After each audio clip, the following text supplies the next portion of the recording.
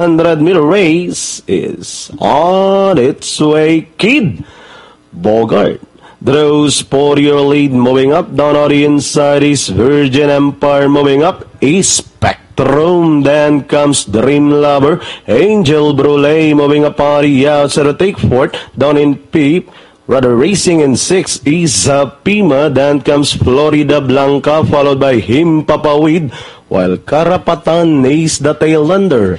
As they round towards the 600, Virgin Empire and Kid Bogart are fighting it out for the lead. Then running on the outside is Spectrum as they race at a 450 with Virgin Empire takes up the running.